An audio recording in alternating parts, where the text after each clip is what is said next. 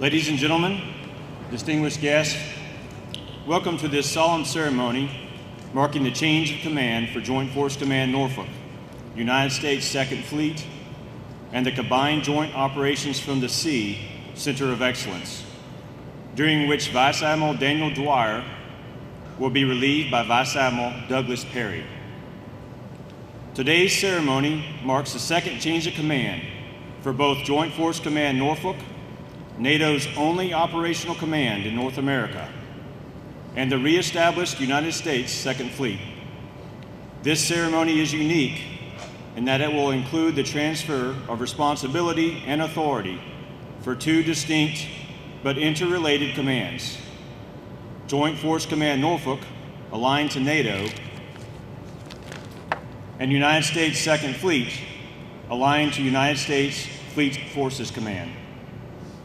Additionally, it will mark the change in directorship for NATO's Combined Joint Operations from the Sea Center of Excellence.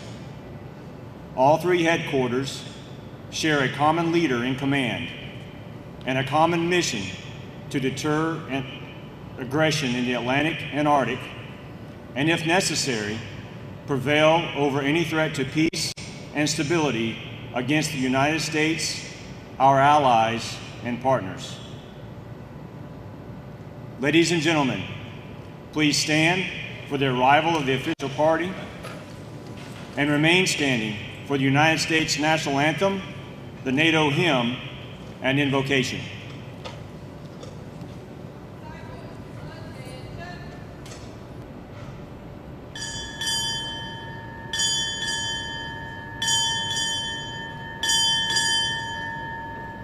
Vice Admiral, United States Navy, arriving.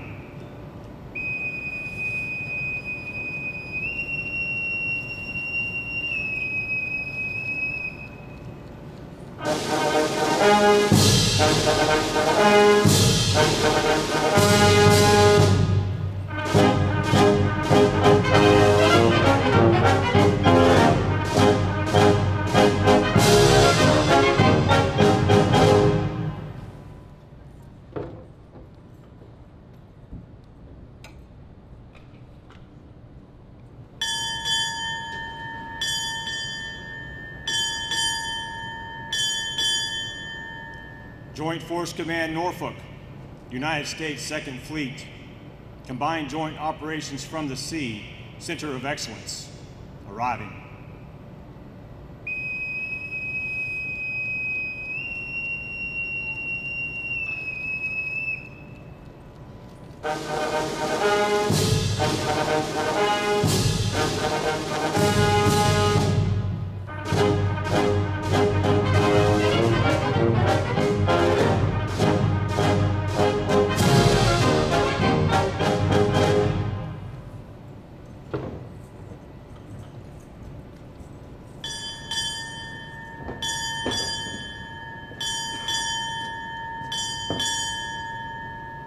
Fleet Forces, arriving.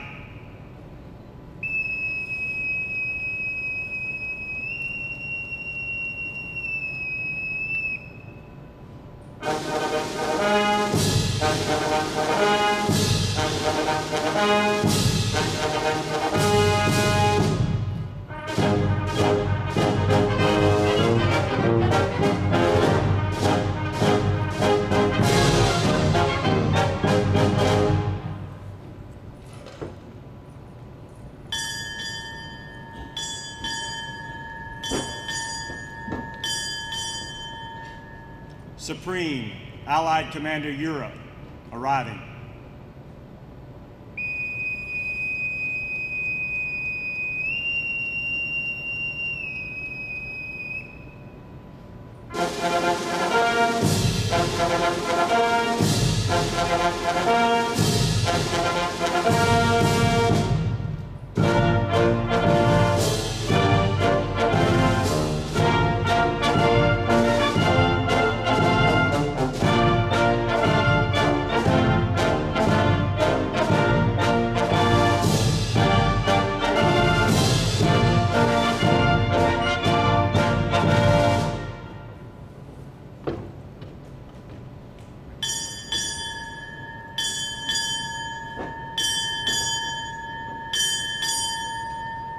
Navy arriving.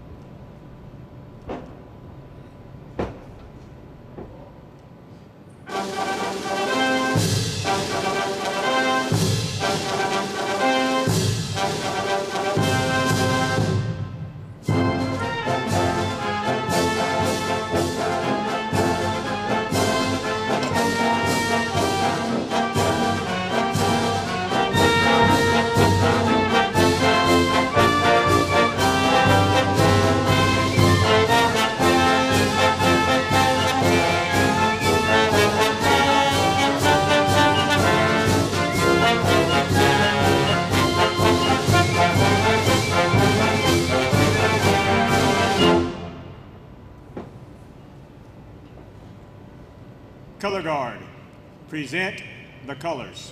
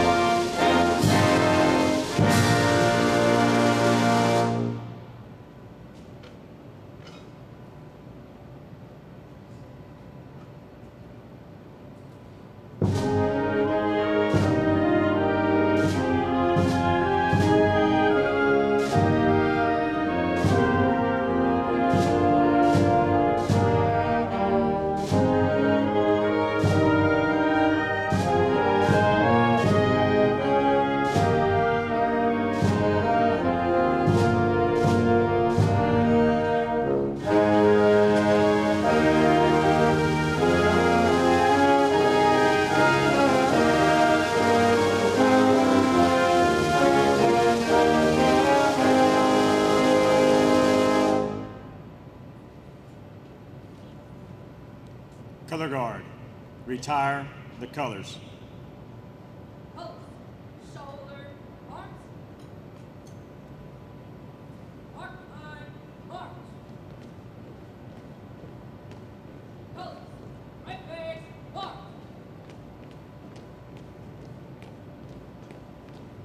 Forward, march.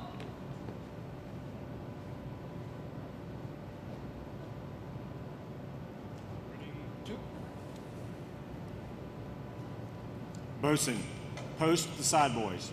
Aye, aye, sir. Side boys, left or right, ready. Forward, march. Left, left, left. Ladies and gentlemen, Fleet Chaplain Captain Amadick will now deliver the invocation. I invite you to join me in prayer. Heavenly Father, thank you for this opportunity to conduct a time-honored change of command ceremony. This morning, we honor Vice Admiral Dwyer's leadership and accomplishments at 2nd Fleet and Joint Force Command Norfolk. We are grateful for his steadfast guidance during more than 2 years of rapid growth and change at both commands. It really has been a remarkable time. We also ask your strengthening hand upon Vice Admiral Perry as he takes the helm of our fleet. Bless our ceremony as we celebrate past accomplishments and prepare to face and overcome future challenges. Amen. Ladies and gentlemen, please be seated. Military guests may remove their covers.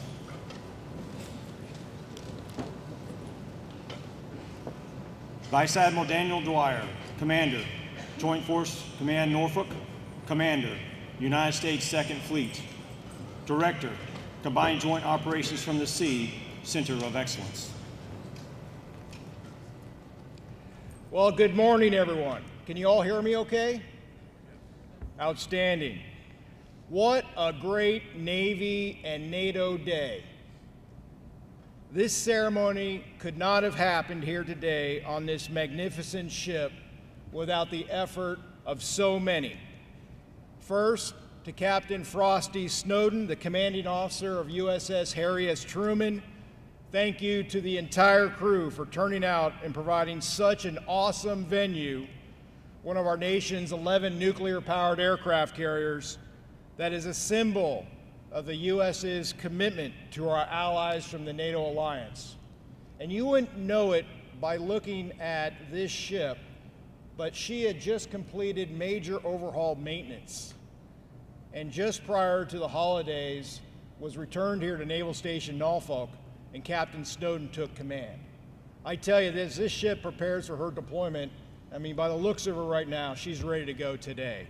But I know Captain Snowden leads a great team, and we're certainly appreciative of hosting us here on Harry S. Truman.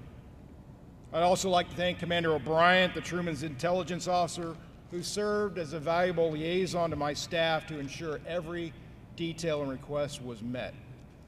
Also, thanks to the Truman Color Guard, who so proudly and professionally presented our nations, our navies, and the NATO standard. And the ceremony is so much more richer with a band. And so thank you to the U.S. Fleet Forces band led by Ensign McGann, always so professional, and you all make us proud with your performance. I'd like to welcome our distinguished guests. Joining Vice Admiral Perry and me on stage is the 78th Secretary of the Navy, the Honorable Carlos del Toro.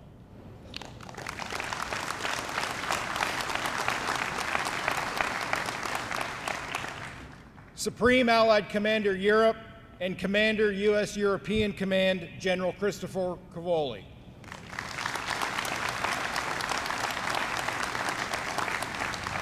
And Commander of U.S. Fleet Forces Command, Admiral Darrell Caudill.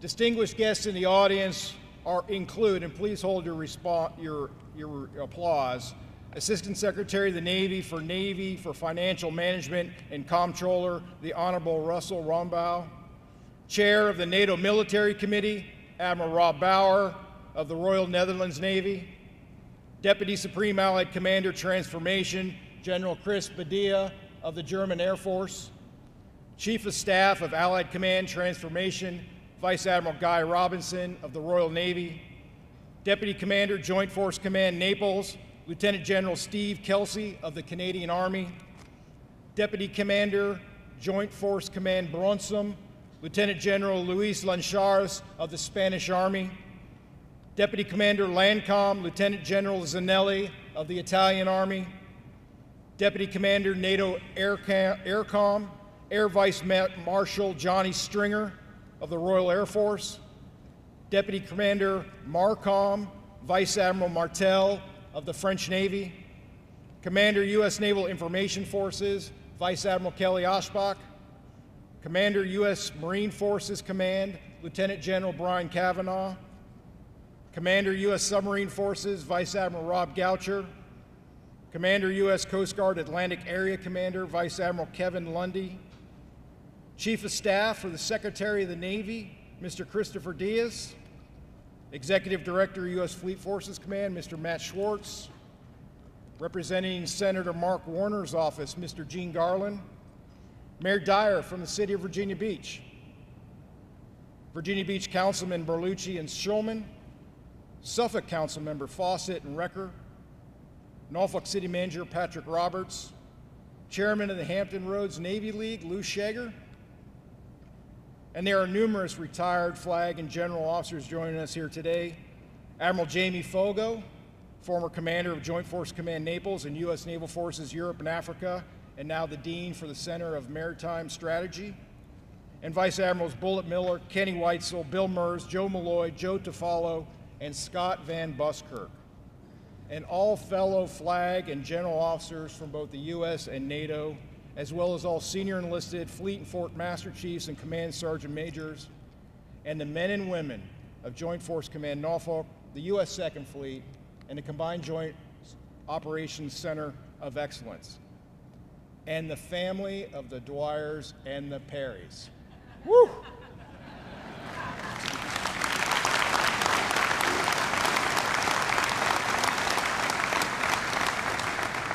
However, I would be remiss if I didn't honor one officer who could not be with us today. 2 weeks ago, on December 30th, Rear Admiral Brian Davies, after a long and valiant struggle, was taken from us far too soon.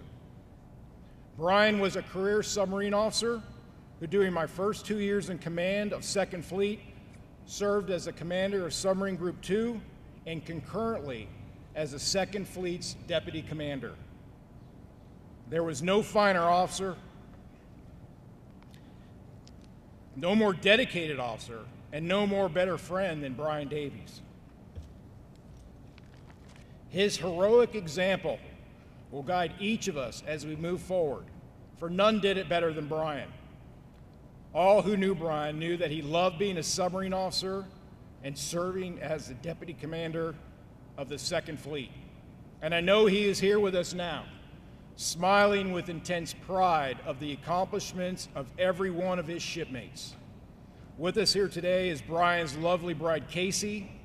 Casey, thank you for everything you did to enable Brian's greatness. You and Caitlin were his greatest source of pride, and you allowed him to live out his dream to the benefit of our great Navy and our great nation. Christina, Doug, Joanne, and I are so grateful that you are here to share today with us, for we love you and Brian so much.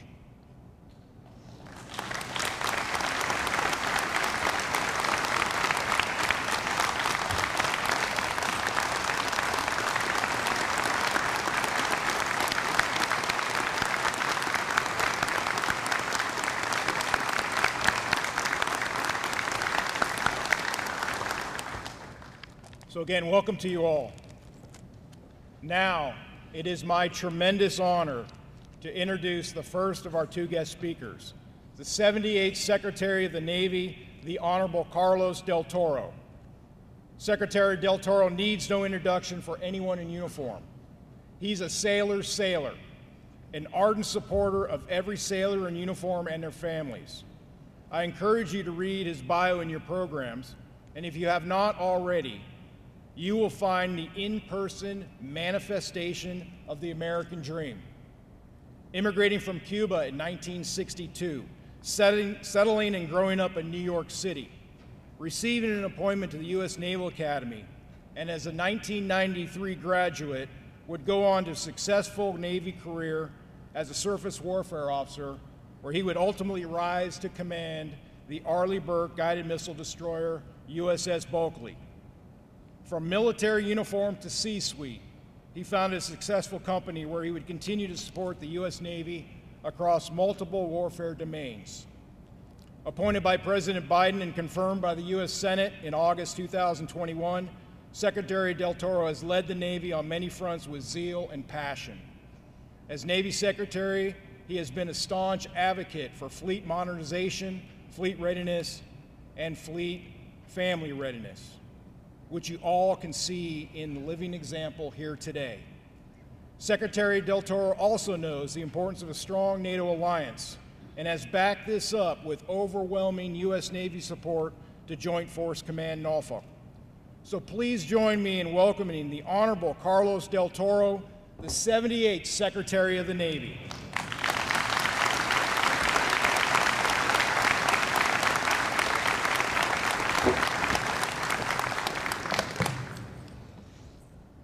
Good morning, everyone. If it seems like I'm shouting, it's because I actually spent quite a bit of time on an aircraft carrier, the USS America, as its main propulsion assistant. And I could tell that the ventilation systems haven't changed much since I served on one. Before I actually begin my formal comments, allow me to share with you for a brief moment on how I spent my day yesterday. I woke up at around 5:30. I woke up my wife at 5:45, and I turned to her and said, "Honey, I feel the urge to speak to the Brigade of Midshipmen today." We were actually going to do a change of command for what is now the first female superintendent of our Naval Academy in the 178 years of the history of our academy.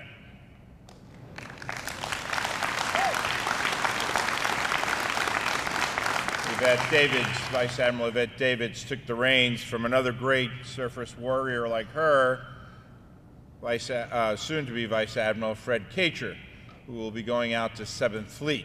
Yes, thank God this national nightmare is over, and we can now promote all these great warriors that deserve to be promoted.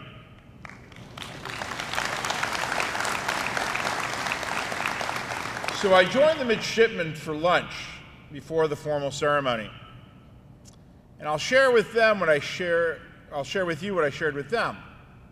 How proud I am to be the 78th Secretary of the Navy. How thankful I am to the President and to the American people for the privilege of serving our United States sailors and Marines and civilians who serve in the Department of the Navy. And I shared with them how proud I was yesterday, as well as today, as well as for the rest of my tour as Secretary of the Navy, of the job that our United States Navy has accomplished overseas. Harry S. Truman, give him hell. We gave him hell last night. And I reminded them of how important it is for them to strive to be the very best that they can be.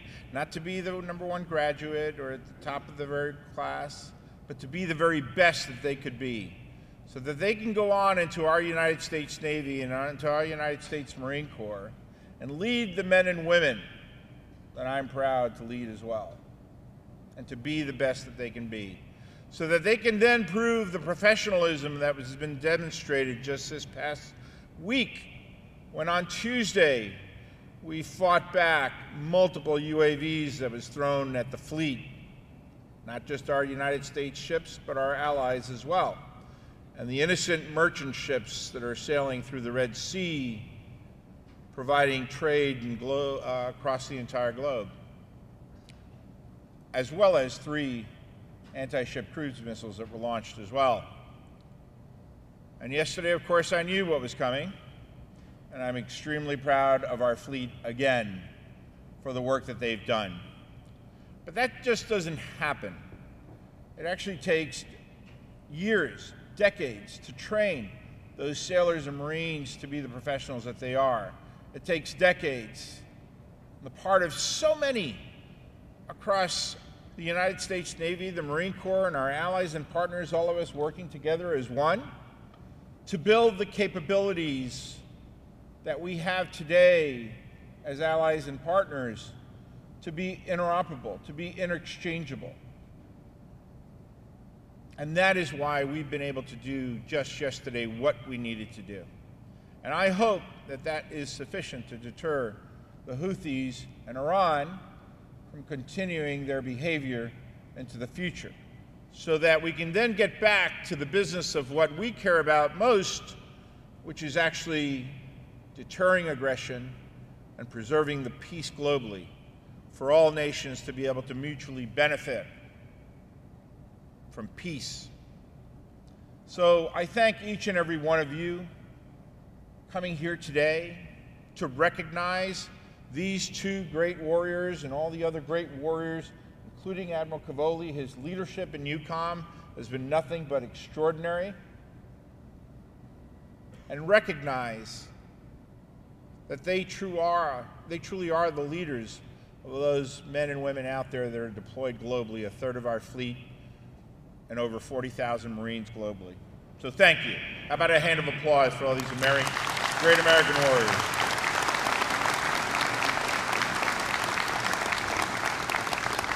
All right, back to my comments now. It's wonderful to be back on board the USS Harry S. Truman, CVN 75, after my last visit in March of 2022, while she was deployed in the Mediterranean Sea, and now for the Second Fleet and Joint Forces Command Norfolk change of command ceremony. And that was an extraordinary visit. I flew on board her, immediately took off again, and actually went off to two other carriers, the Cavoli and our French carrier, and awarded the French carrier a unit commendation medal that I was so proud to have awarded them for the collaboration that we had done together previously. It shows the power of allies and partners. Uniquely, it's the one thing that I think differentiates us from them. It's the power of our allies and partners. But we are here today not just to witness a change of command, but to celebrate this legacy of service and to embrace a future of unwavering resolve amongst each other. So thank you, Vice Admiral Dwyer, for your service to our country and our Navy, and for your leadership of this critical command for the past 2.5 years. And Admiral Perry, the challenges that are faced by this fleet should be no stranger to you, sir. After all, you were leading operations for the U.S. Fleet Forces Command when we reestablished Second Fleet in 2018. And General Cavoli, Admiral Cottle, General Badia, Admiral Bauer, thank you again for being here today.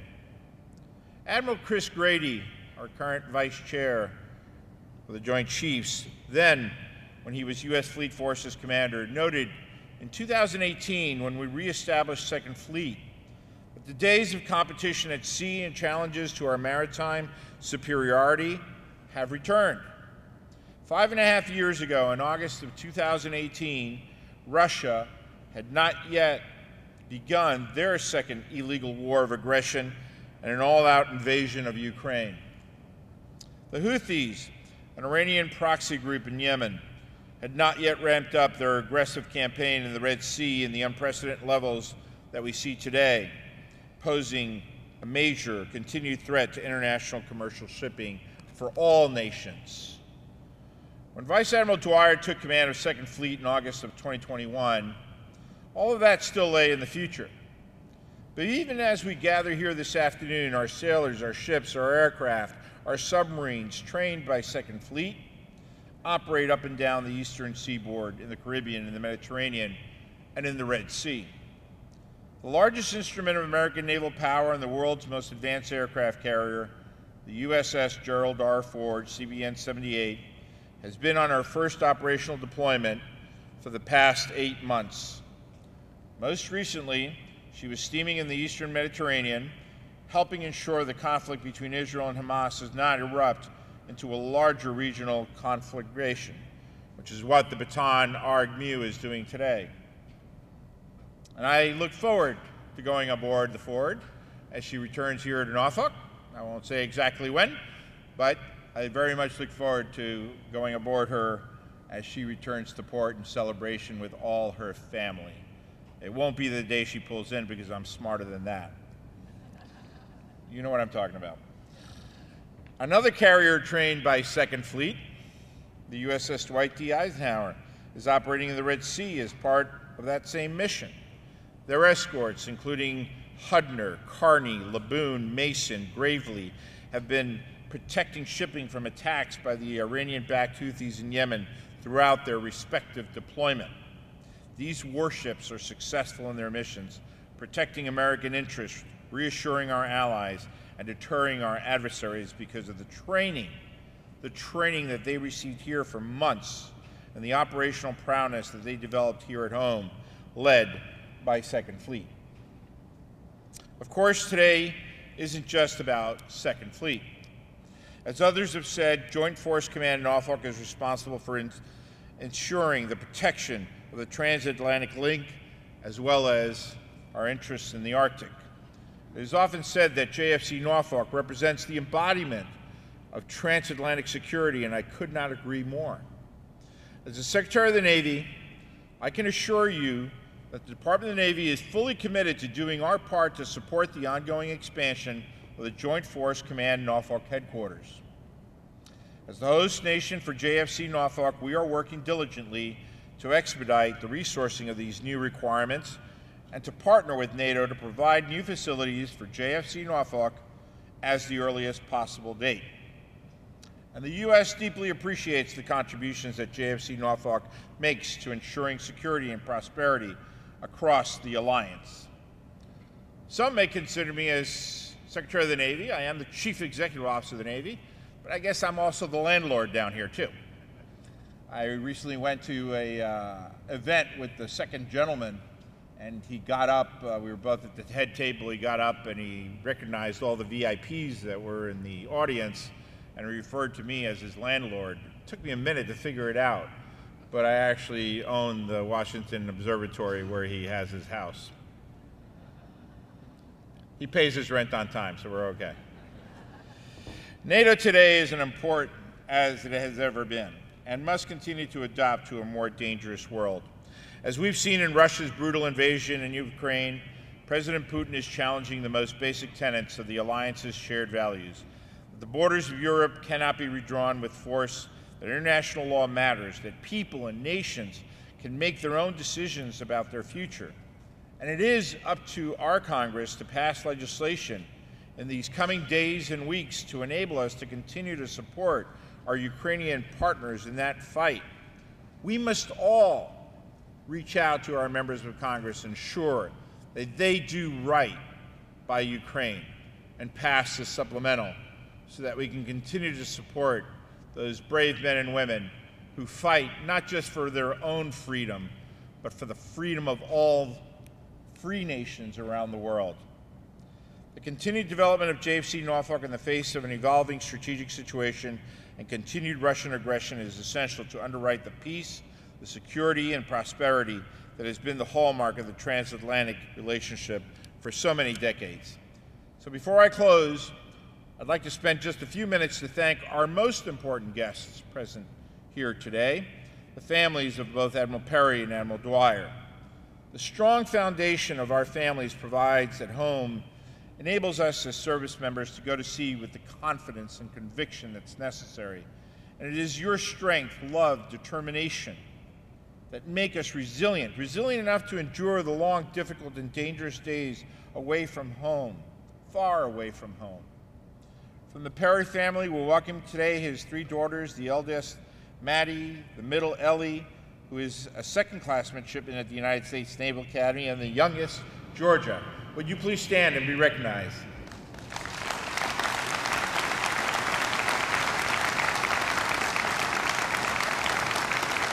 Very nice. Maddie, what are you studying at the Academy? I'm studying oceanography. And what do you want to be after you graduate? Be careful. Well, All right, good answer. Good answer. We want to recognize his parents, Albert and Marcia. Albert, thank you for your service to our country, sir. I know that you can attest to the challenges and the rewards of command as well, too. Thank you, sir. And congratulations are still holding the record for the shortest fast attack overhaul during your time in command of USS Spadefish, SSN 68. If you have any tips for our current commanding officers, I'm all ears. And his in-laws, Terry and Betsy. But most importantly, we must thank Joanne for her support of her husband over the past 30-plus years. I think that he would agree, and I know that my wife Betty would say the same thing of me, that he would not be here today taking command today if it were not for you and your unwavering commitment to him, your family, and the Navy. And I'm quite convinced that if you had met that other guy back then, he would be here on stage that day. I'm just so glad it turned out the way it did. Now, from the Dwyer family, I'd like to recognize his son, Thomas, and his wife, Camille, who are expecting their first child later this year. Admiral, be ready because grandchildren change everything, you know? They do cost a lot more money, too, so we're going to have to keep you in the Navy for a lot longer. His daughter, Kennedy, and his wife, Peyton, as well. His youngest daughter, Rachel. And last but certainly not least, his wife, Christina. Christina, I know that your love and support has been incredibly important to Admiral Dwyer throughout his entire career. I thank you for sharing him with our Navy and our nation, and for your continued advocacy for our service members and their mental health as well, too, a role that you've played such an important role here. Our fleet is better because of your efforts. And as I often like to say, as the Secretary of the Navy, you know, probably perhaps my most important legacy is to leave behind, after I'm long gone, the very best admirals and generals and senior enlisted that I can in the United States Navy. And we set nothing but the highest standards of expectations and excellence for these admirals. And Madam, he was selected because you have met all that criteria. So, the world has indeed changed in ways that none of us could have ever suspected in the past 2.5 years. And in more than 30 years of both of your careers, and it will continue to change in the near future. Preparing our fleet to operate in an uncertain world, defending American and partner interests, and our way of life is a monumental undertaking, and it simply never stops. Every ship, every submarine, every aircraft that deploys from Second Fleet leaves for the critical juncture where training meets operations. Maintaining a world-class and deployable Navy is not something that can be created overnight when crisis develops. It is the work of every leader here to ensure that our fleet and our force is ready for whatever the future brings. Vice Admiral Perry, you have our full faith and confidence that you, your sailors, and our NATO partners will continue to deliver the forces needed to confront the challenges ahead of us, just as Vice Admiral Dwyer has done for the past 2.5 years. All of us here today are looking forward to your success. Again, it's a pleasure to be with you all here today. May God continue to grant our nation, our allies, and our partners fair winds and following seas, and give them hell. Thank you.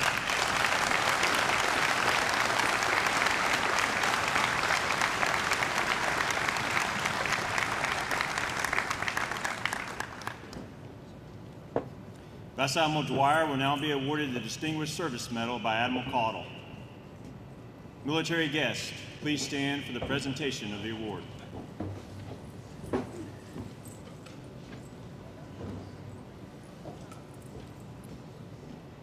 Military guests, attention to award.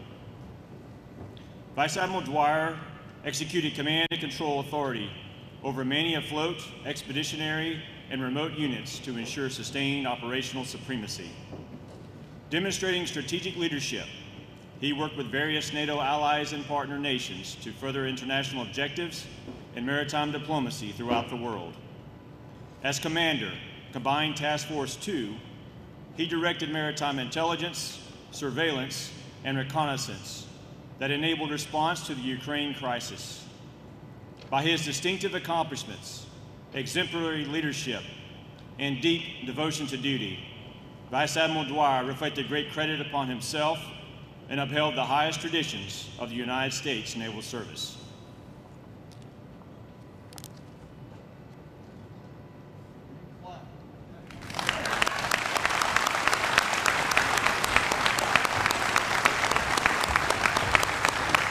Military guests, please be seated.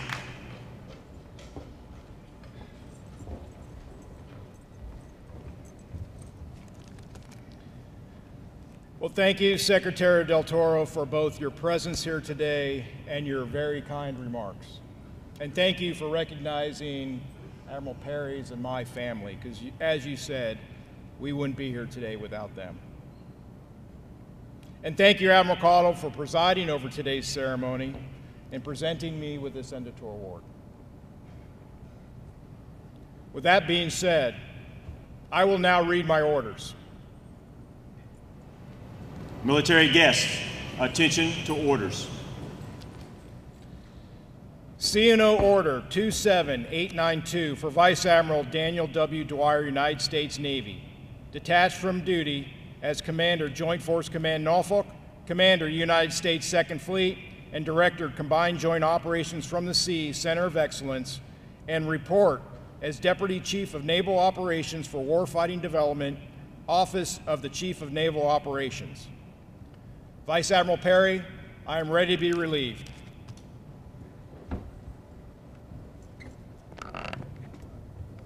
I will now read my orders. Chief of Naval Operation Order Number 3423 for Vice Admiral D.G. Perry, United States Navy. When directed by reporting senior, detach from United States Fleet Forces Command and report to Commander, United States 2nd Fleet, for duty as his relief as 2nd Fleet Commander and Director, Combined Joint Operations from the Sea, Center of Excellence.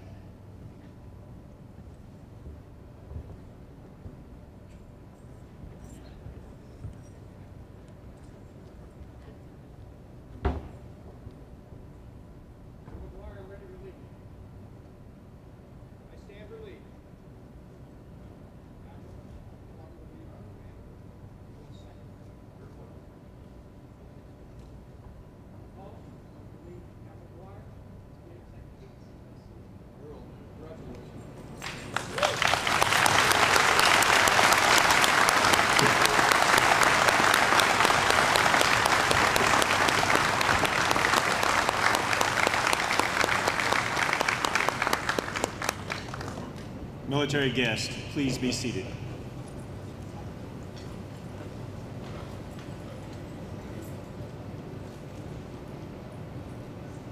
You can now cheer.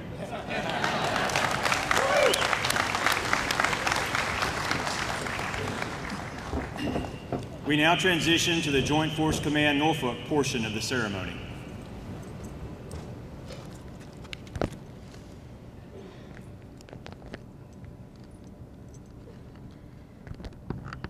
Now it is my honor to introduce the Supreme Allied Commander Europe and the Commander of the U.S. European Command, General Christopher Cavoli, a distinguished Army infantry officer, a graduate of Princeton University, who as an Army officer has commanded at every level in the United States Army, and arguably during one of our nation's most challenging times, where he deployed multiple times to both Iraq and Afghanistan.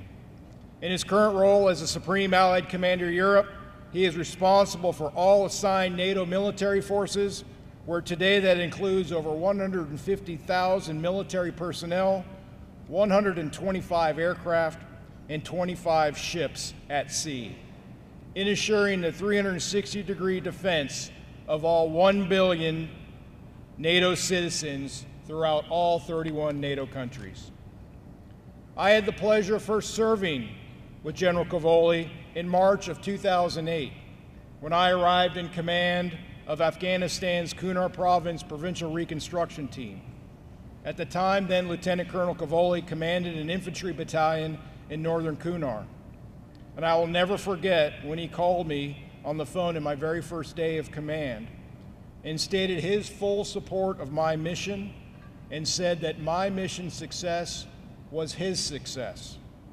And 15 years later, he approaches his responsibility as SACEUR in the very same way, by ensuring the success of his commanders. So please join me in welcoming General Christopher Cavoli, Supreme Allied Commander, Europe.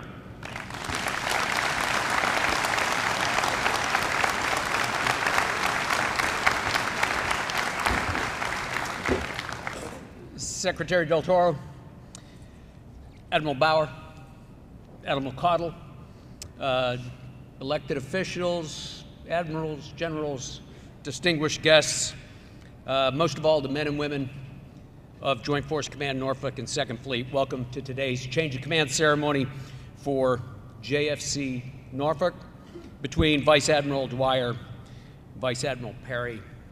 I have prepared remarks. They're mostly about the JFC change of command, obviously, but if I could break from that for a moment and just make a couple of words about 2nd Fleet. First of all, to the band, thank you for being here. You're excellent. Second, to Captain Snowden, congratulations on your assumption of command of this incredible vessel, this instrument of national power. I haven't met your Command Master Chief, but your sailors look splendid, fit, thoughtful, committed, dedicated, disciplined, so please pass your Command Master Chief my highest regards. To the 2nd Fleet and to the U.S. Navy, I clearly am not a naval officer. In fact, except for my loyal aide-de-camp over there in the brown uniform and these wonderful officers who have come from Europe to either work here or to attend this ceremony today, I feel a little bit out of my depth in this group. But let me try anyway to express something as the commander of U.S. European Command. There is nothing in the world like the United States Navy. There's nothing like it.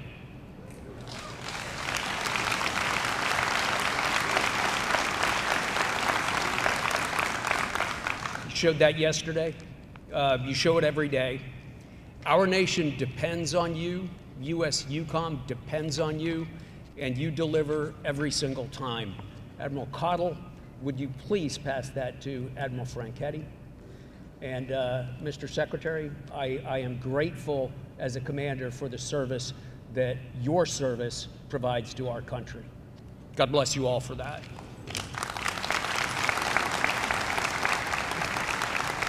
Is this my speech? I have been handed my speech and now I can continue. Wait, this isn't my speech. No, I'm just teasing. I'm teasing. I think there's another copy of it here. So what we're doing here today, though, is not simply a change of command ceremony. It's more than a simple handover between commanders. This is really a ceremony that speaks to the very heart of NATO's mission of collective defense, because when leadership changes, our goals and our principles do not. This is about continuity. Our strategic direction and our operational readiness remain rock steady always, especially during transitions like today's. So Vice Admiral Dwyer assumed command in August of 2021 with the task of preparing JFC Norfolk for its new role in the Alliance's modernized collective defense system. The task was not and has not been easy. He took command during a global pandemic.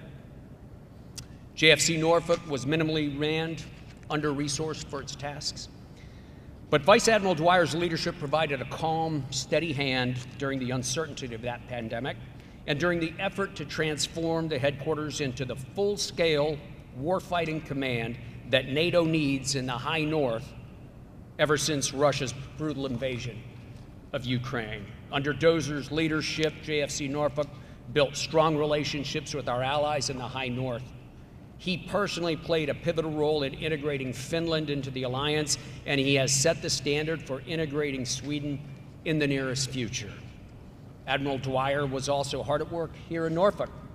He set the foundation for this headquarters to grow fit for its new purpose, tirelessly establishing procedures, conducting organizational change, finding infrastructure and vital equipment. He single-handedly brought this command up to a point where it will soon be ready to assume its rightful and much larger role in the northern reaches of the battle space of Allied command operations. I could go on, but there is just one simple message under all of my words. Vice Admiral Dozer Dwyer was the right leader for this command at the right time to guide JFC Norfolk at a vital period for all of us. Dozer, we're grateful for that leadership. We're grateful for your leadership. Our alliance is stronger because of what you have accomplished here with this remarkable organization.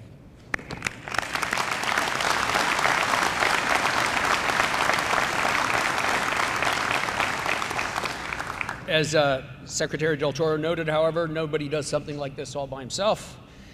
So we also celebrate the presence here today of Dozer's lovely wife, Christina, his mother, Terry, sister Barbara, son Thomas, daughter Kennedy, and her wife, Peyton, his daughter, Rachel.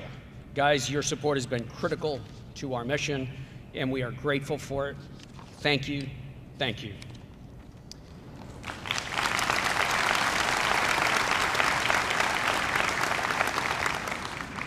We'll be sorry to see you go, but the Navy will be better for it as you move on to the Navy staff, Dozer.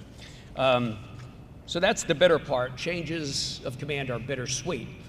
The sweet part is that today we welcome the new commander of JFC Norfolk, Vice Admiral Douglas Perry. Doug's got everything we need. He's a submarine officer with unmatched operational experience. He served aboard the USS Pittsburgh, BNR-1, the USS Maine. He's commanded the Pasadena. He's commanded Submarine Development Squadron 5, Submarine Group 9. He's done so much work on submarines, in fact, that apparently he just couldn't stay aboard. He's also served underway as a Navy diver, which is fantastic. Doug comes to us from the Navy staff where he was, no surprise, the director of Undersea Warfare Division.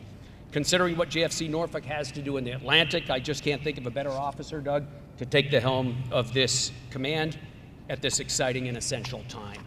And we welcome as well today the entire Perry family. Vice Admiral Perry's wife, Joanne, is here, along with their lovely daughters, Maddie, Ellie, and Gigi.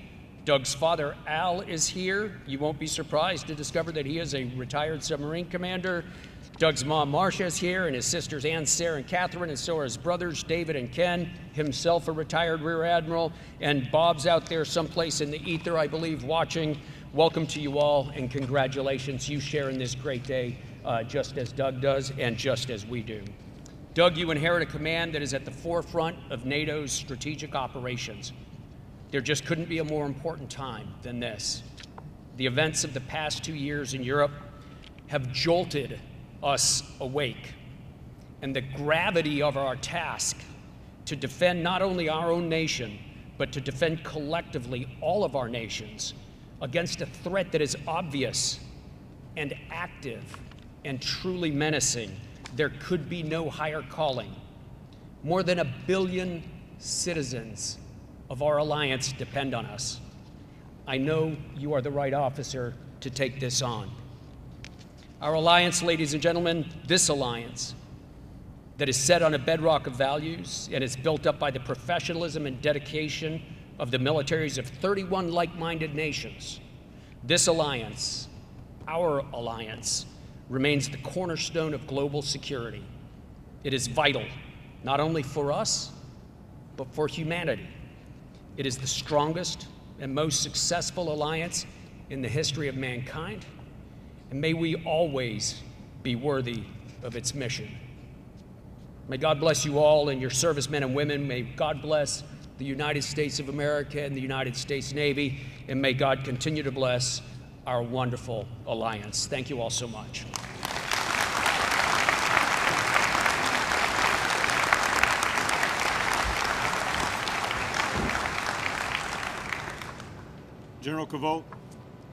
General Cavoli will now preside over the transfer of responsibility and authority for Joint Force Command Norfolk, symbolized by the passing of the Joint Force Command Norfolk flag from Command Sergeant Major Simonson to Vice Admiral Dwyer, who will pass the flag to General Cavoli, who then passes the flag to Vice Admiral Perry.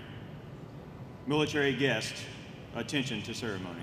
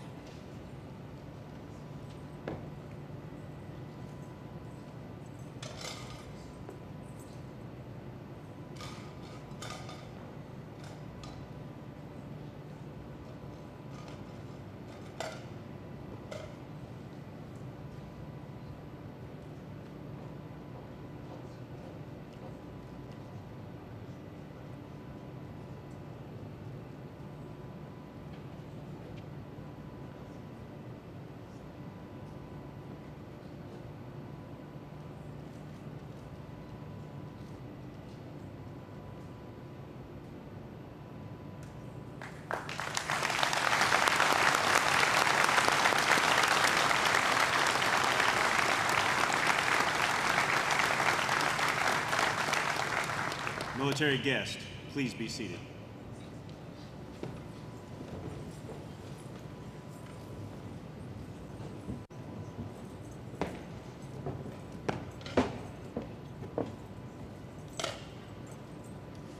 Ladies and gentlemen, Vice Admiral Dwyer.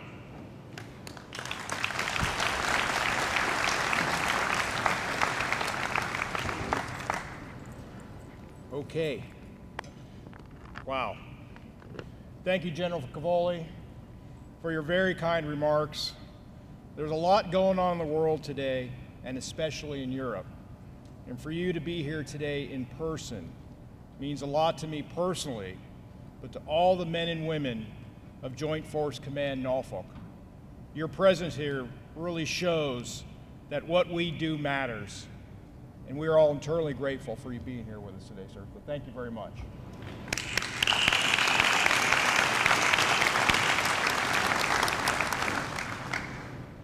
Well, welcome again to you all. Ceremonies like this do not happen by themselves, and I'd like to acknowledge and thank Ms. Brooke Mann, the protocol officer of JFC Norfolk and U.S. Second Fleet, as well as the supporting cast of professionals from both mentioned commands, as well as U.S. Fleet Forces Command, Allied Command Transformation, and the USS Harry S. Truman.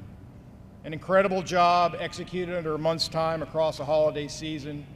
This has been an incredible time, and I'm so proud of all you have done. It has been my honor to have served as the commander of JFC Norfolk and the U.S. Second Fleet and the director of the Combined Joint Operations from the Sea Center of Excellence. First, thank you, Secretary Del Toro. Mr. Secretary, I meant what I said during my introduction. You have been an incredible supporter of the fleet and NATO. In my personal top 10 experiences during this tour, you figured prominently in 3 of them, which include Fleet Week, New York. If you ever go to Fleet Week, New York, go as the Secretary of the Navy, the Honorable Carlos Del Toro. Growing up in Hell's Kitchen, it was a great time, Mr. Secretary. I look forward to the next time. You don't need to tell any more stories. I'll end at that. And 2 separate carrier landings on Gerald R. Ford and Dwight D. Eisenhower. Now, I've never seen anyone more excited about a cod landing on a carrier than Secretary Del Toro. And at the time, we were escorting the Prime Minister of Norway to Ford and the President of Finland to Eisenhower. And that was cool, but it was evident that the cooler part was getting the carrier landing. So, Mr. Secretary, it was a lot of fun. And no doubt of your commitment to the Navy and the NATO alliance, and I'm tremendously honored that you can be here today. So thank you, sir.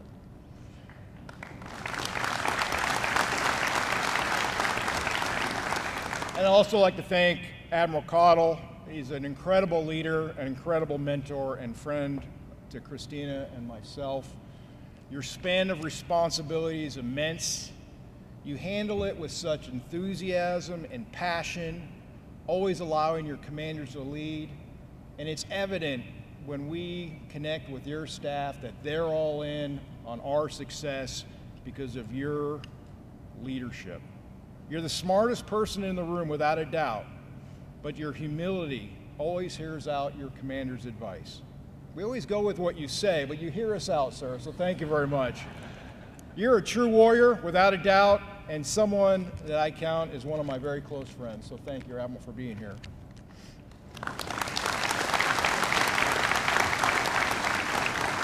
General Cavoli, you've also been an incredible leader, and your span of responsibility is equally immense as NATO's Supreme Allied Commander and the U.S.'s Commander for U.S. European Command. And as the person who is solely responsible to you for 80% of your NATO area responsibility, your direction, guidance, and priorities are always clear and understood. And you too always backed up my decisions, just like you have done for all your commanders. And during this incredible transformation of JFC Norfolk, you have been our strongest advocate, and your support to the men and women of JFC Norfolk is sincerely appreciated. You too are a true warrior who I've been incredibly honored to serve under. So thank you, General.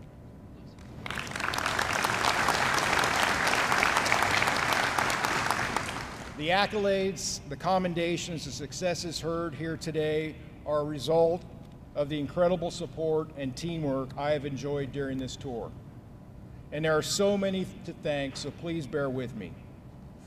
The dedicated team that enabled me to focus and prioritize across the three commands effectively is undoubtedly my front office team, starting with three chiefs of staff, first with Yank Cummings, then Rocco Batera, and now J.J. Johnson, today's MC, and the executive and deputy executive assistants, Chris Cummings and now Aaron Arkey, Paul Ingram and now Amanda Buck. And then there are the military aides. On the Second Fleet side, first Andrew Farian, then Eli Sinai, and now Ben Gilley.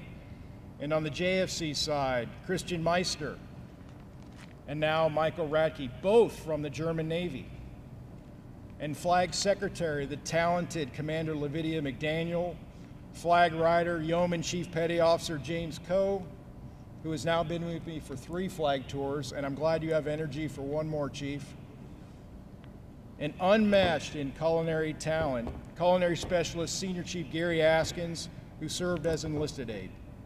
An incredible team from a diverse warfighting backgrounds and nationalities.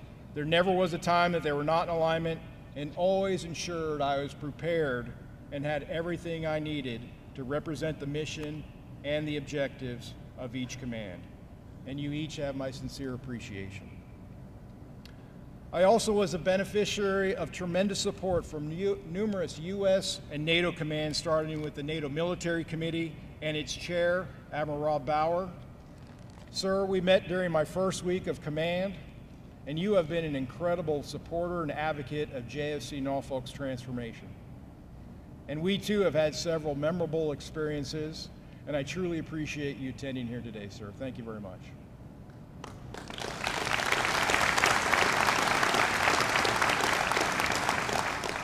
Supreme Allied Commander Transformation, General Philip Levine, who could not be here with us today, but is represented by the Deputy Supreme Allied Commander Transformation, General Chris Padilla.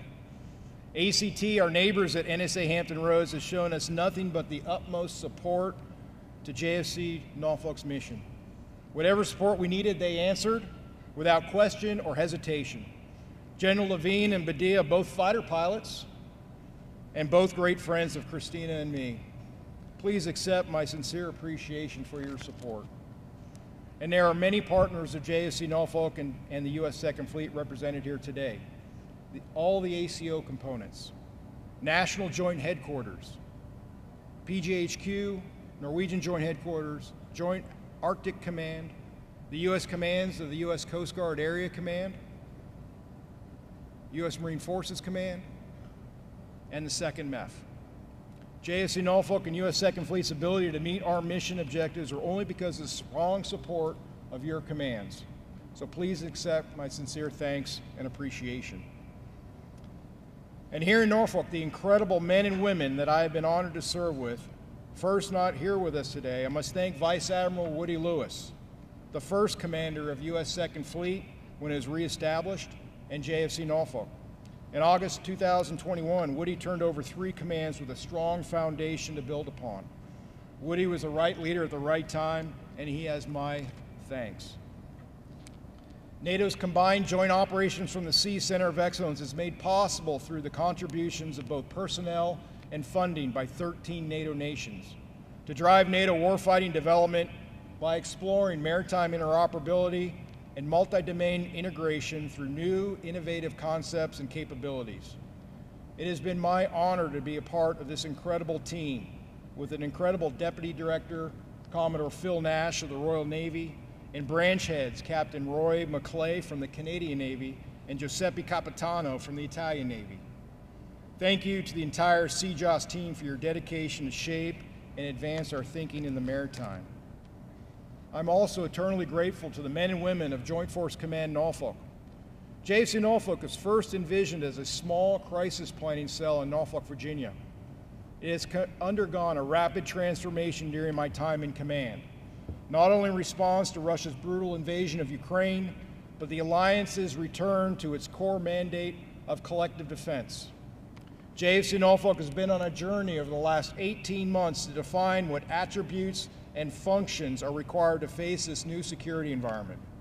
Through hard work by some incredible flag officers like Rear Admirals Tim Henry from the Royal Navy, Ignacio Cespedes from the Spanish Navy, and Frederic de Rupert from the French Navy, and Commodore Ståle Petersen from the Norwegian Navy, and Steen Petersen from the Danish Navy, and I mustn't forget our Icelandic political officer, Miss Jona Solveig Elendorter. Each worked tirelessly across the Atlantic to define not only the requirements needed to conduct coordinated operations in peacetime, but also ensuring JFC Norfolk is ready for conflict today. And I'm proud to say their work has resulted in the first comprehensive regional plan that addresses our response to crisis and conflict, and most importantly, the North Atlantic Council's approval for full transition to the NATO command structure on 1 January of this year, as well as an approved significant uplift in personnel. JFC Norfolk's core mission is to secure the transatlantic link and ensure the resupply and reinforcement of Europe is assured, while defending every inch of NATO territory in our assigned area of responsibility. And the work done by each member of this incredible team has done just that, and in doing so provided for the collective defense of 1 billion NATO citizens, and I'm incredibly proud to have served along each and every one of you, and I wish you nothing but the success going forward. Second Fleet's mission is to command and control mission-ready forces to deter and, when ordered, defeat our nation's enemy while defending the maritime avenues of approach between North America and Europe while strengthening our ability to operate with allies and partners. During my time at the helm, the men and women have responded and proven their ability to execute the mission and live up to the Second Fleet motto, ready to fight. I have been supported by an all-star team of our navies and our allies' very best.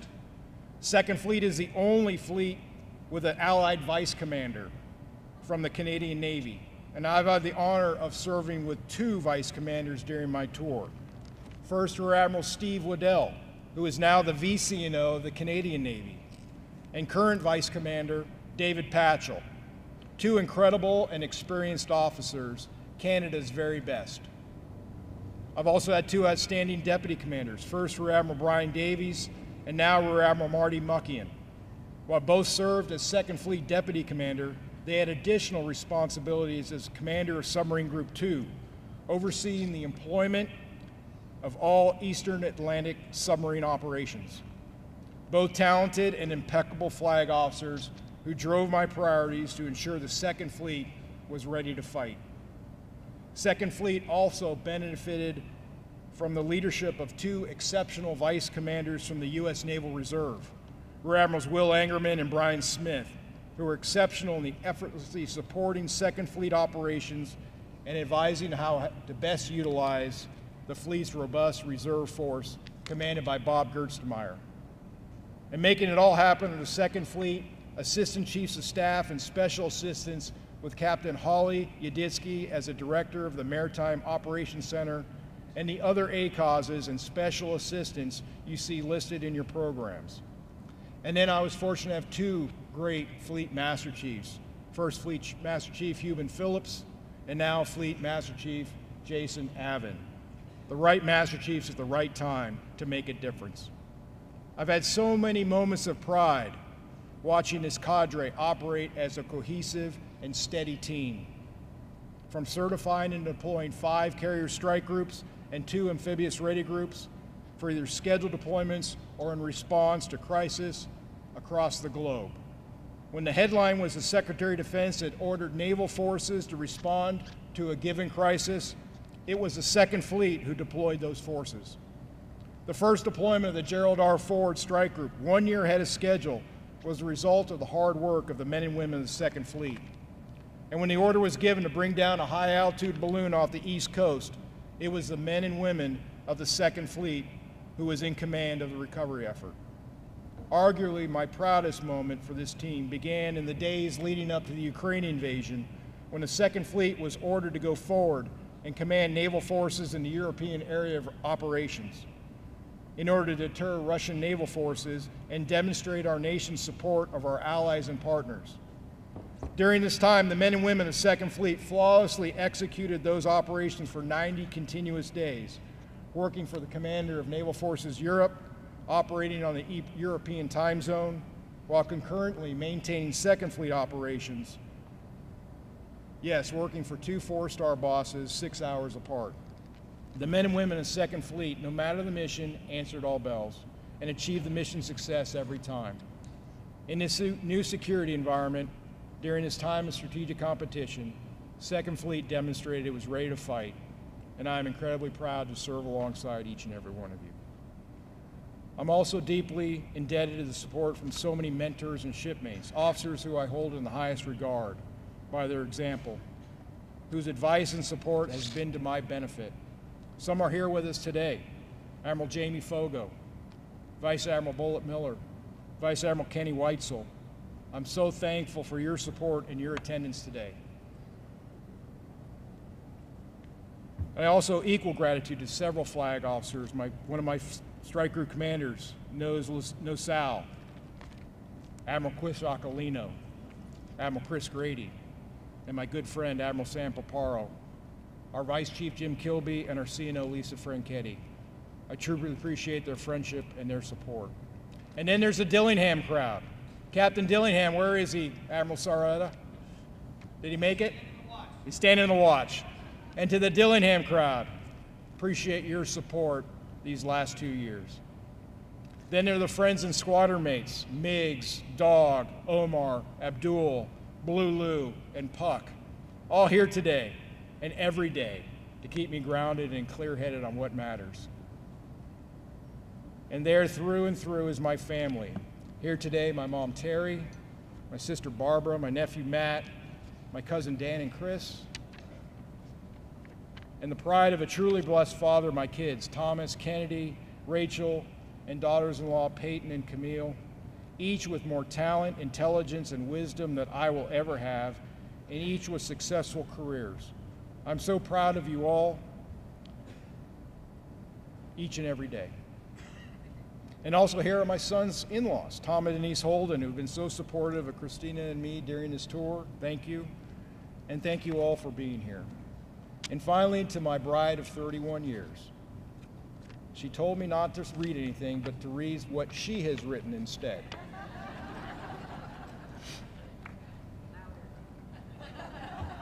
My wife asked me to use this time. I would have spoken about her feelings for you, our guest. To the JFC, CJOS, and Second Fleet staff and spouses, it is my mixture of gratitude and sadness that I say goodbye to this incredible community. It has been a pleasure getting to know you and your families over these past 2.5 years. There have been so many wonderful times shared together, and I will never forget you. To my Dillingham group, we have built something very special. There has been a lot of laughter and a bit of sadness, but it has brought us closer together in a way military spouses can only hope for. Thank you for being such a big part of this chapter in our lives, and I hope the memories we have made will be a reminder of the strength found in unity and friendship. We will miss you all tremendously, Christina.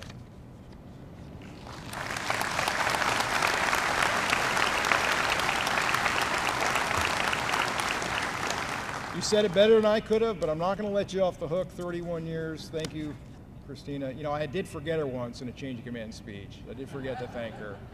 I won't do that ever again. Thank you. Couldn't have done it without you. I love you very much. And to the new commander of JFC Norfolk, Second Fleet and CJOS COE, Doug, you are an exemplary naval officer and proven warfighter. You will take these 3 commands to new heights, and in that journey, I wish you every success. So ladies and gentlemen, thank you so much for your attention, your attendance, and I am so incredibly honored by your presence. May God bless each of you, our great Navy, all NATO allies, and may God bless the United States of America. Thank you very much.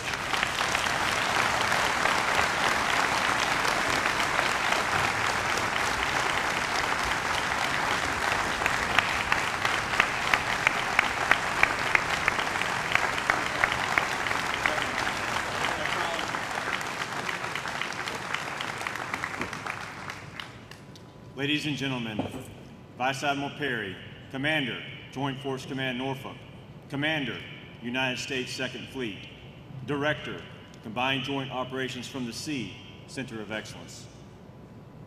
Good morning.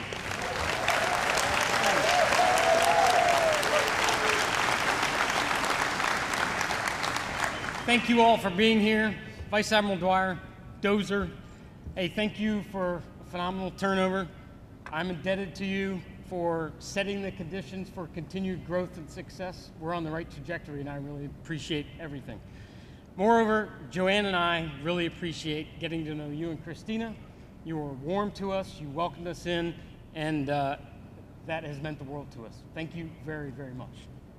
Secretary Del Toro, it is an honor to share the stage with you once again. Thank you for your continued efforts to improve the quality of service for our sailors and Marines. It makes a difference.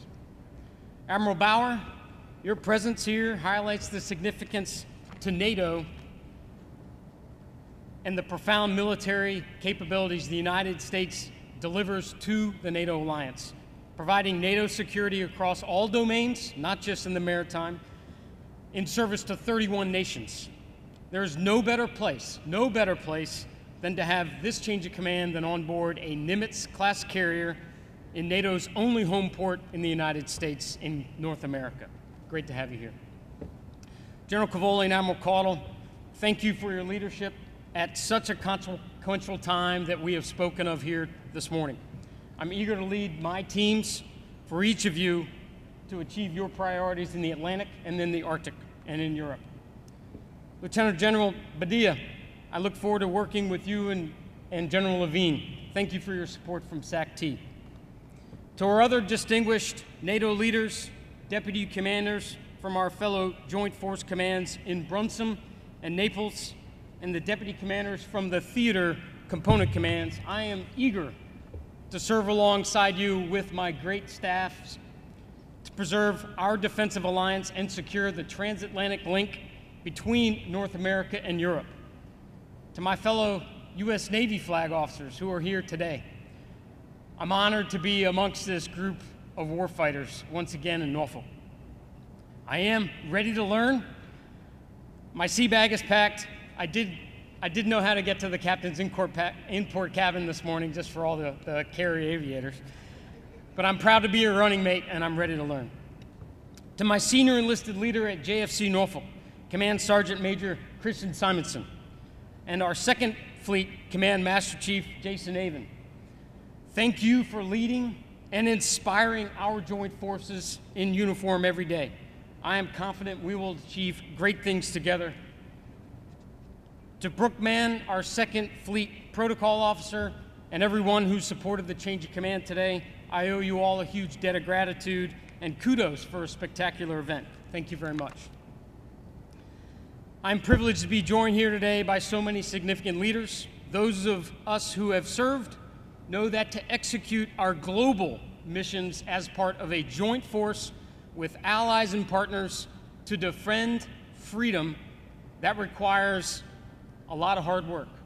It requires cooperation, humility, and determination, which all leads to trust.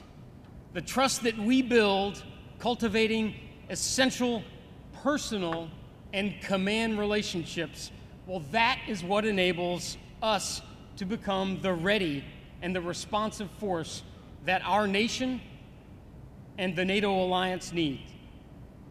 Trust empowers our international military partnerships, and trust underpins our collective warfighting readiness.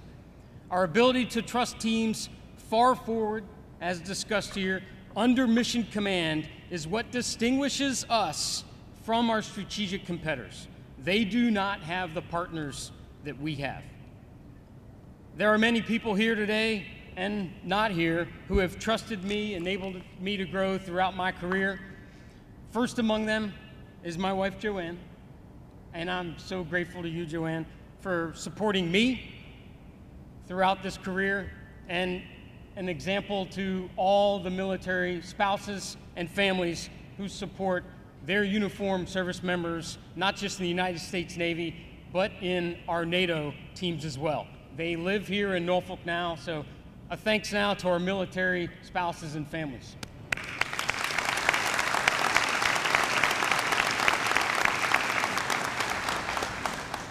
I love you, Joe. Maddie, Ellie, and Gigi, watching you grow up into strong, capable women, that is my greatest joy. Your mom and I are incredibly proud of you, and we are so grateful for you.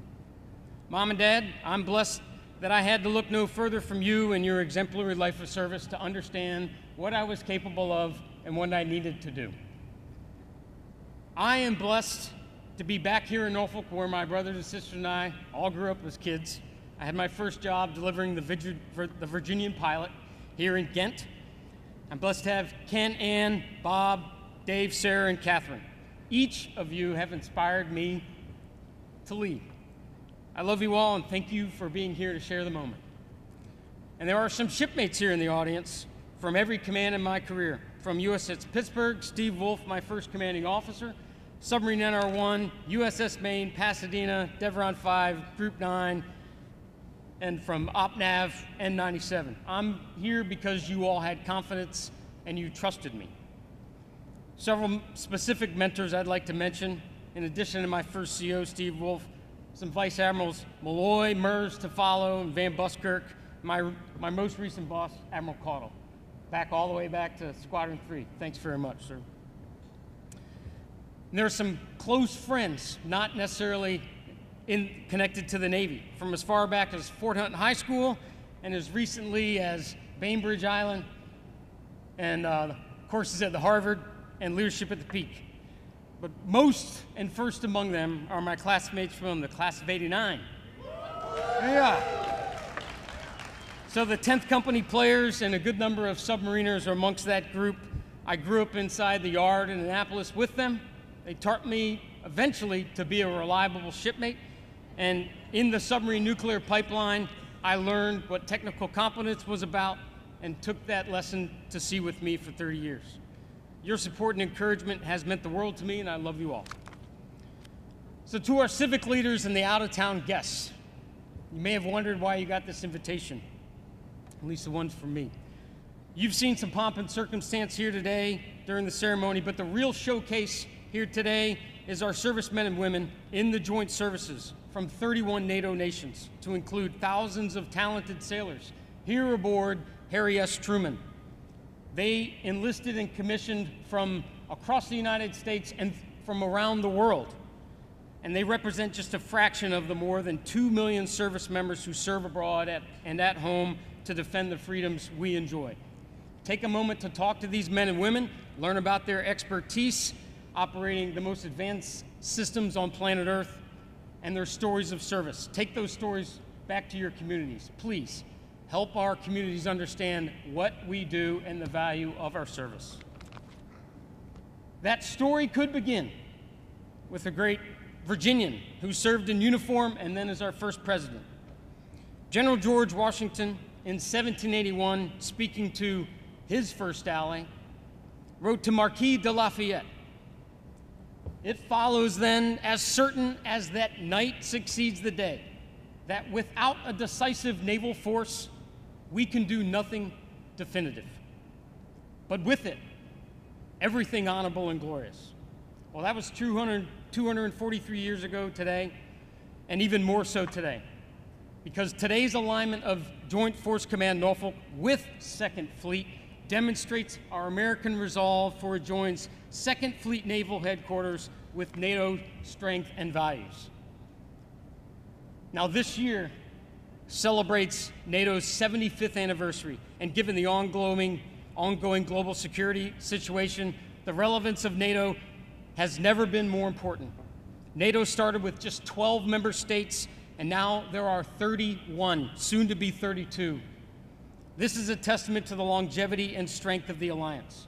So as Joint Force Command Norfolk, I'm responsible to General Cavoli SACUR for the cooperation and coordination of Allied activity in the Atlantic and the Arctic. And with 2nd Fleet, where I am ready to command ready mission forces to deter and defeat potential adversaries, we are on the right path. And Dozer, it is you who built upon Woody Lewis's efforts efforts, and you charted the way with these great staffs for 2nd Fleet and JFC Norfolk and CJOS COE. I'm committed to that plan that you put in place, and the headquarters staffs are now well postured to execute it. So ladies and gentlemen, it is an honor to become your commander today. I look forward to what we can accomplish together. May God bless and watch over our sailors, soldiers, airmen, and Marines in harm's way, and may God bless the United States, our allies and partners. Thank you.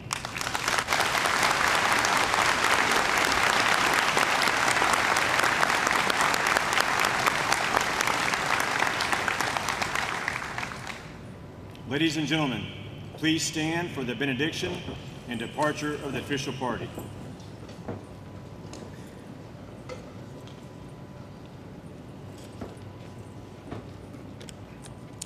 Let us pray.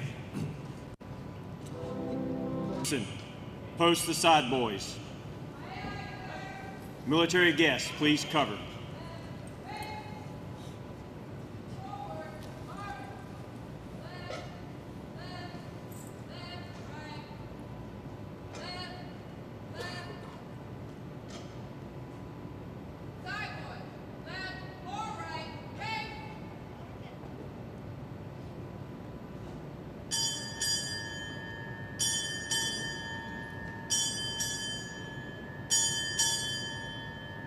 Navy, departing.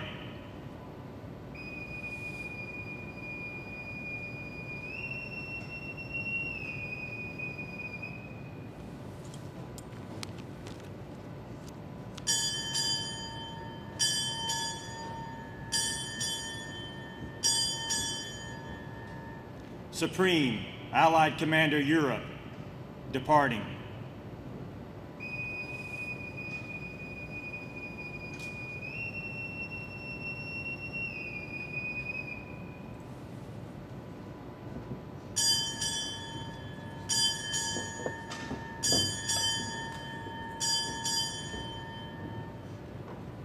Fleet Forces, departing.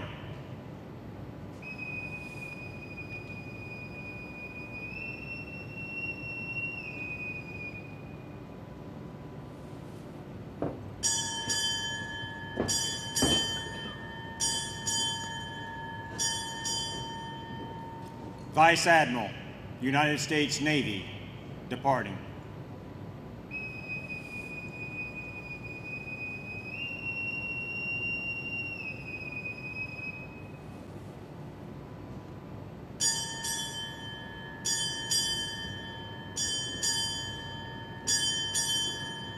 Joint Force Command Norfolk, United States 2nd Fleet, Combined Joint Operations from the Sea, Center of Excellence, departing.